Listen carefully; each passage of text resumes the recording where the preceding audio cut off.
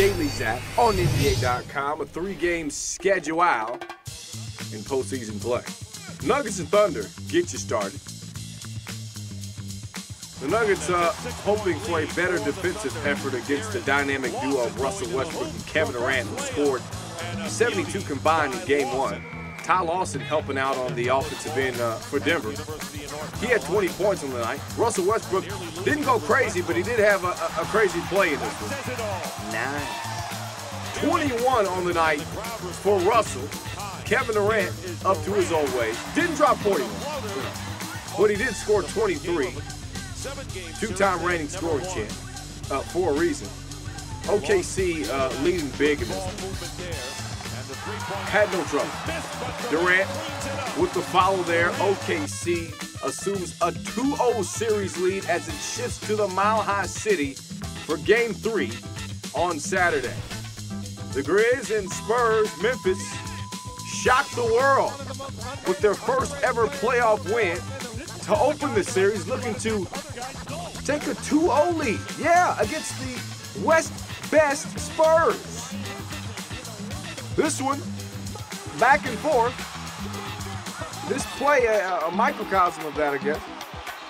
Memphis going one way, but Ginobili with the steal. Back after nursing that sprained elbow.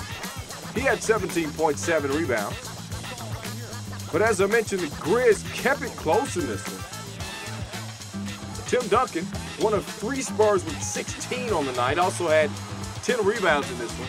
San Antonio with a bit of a cushion late. But as I mentioned, those Grizzlies, a resilient bunch. Sam Young had 17. Got his team within 1 late, but San Antonio would have an answer on this night. Richard Jefferson, big bucket late. He had 16 as the Spurs even the series at a game apiece, 93-87, the final. Game 3 at FedEx Forum on Saturday. The nightcap, Lakers and Hornets at Staples. Lamar Odom awarded 6th Man of the Year. Congratulations to him. Congratulations to Chris Paul on an amazing Game 1 of this series. 33 points, 14 assists. The two-time defending champs looking to even things up before heading to New Orleans. There's your 6th Man of the Year. Lamar Odom landed in 16 points, 8 rebounds on the night. Former Laker Trevor Ariza had a big night for the Hornets, 22 to lead the way. But New Orleans would trail by double digits late in this one. Time winding down the third. Chris Paul hit a buzzer beater at the end of 2. Does the same thing at the end of 3.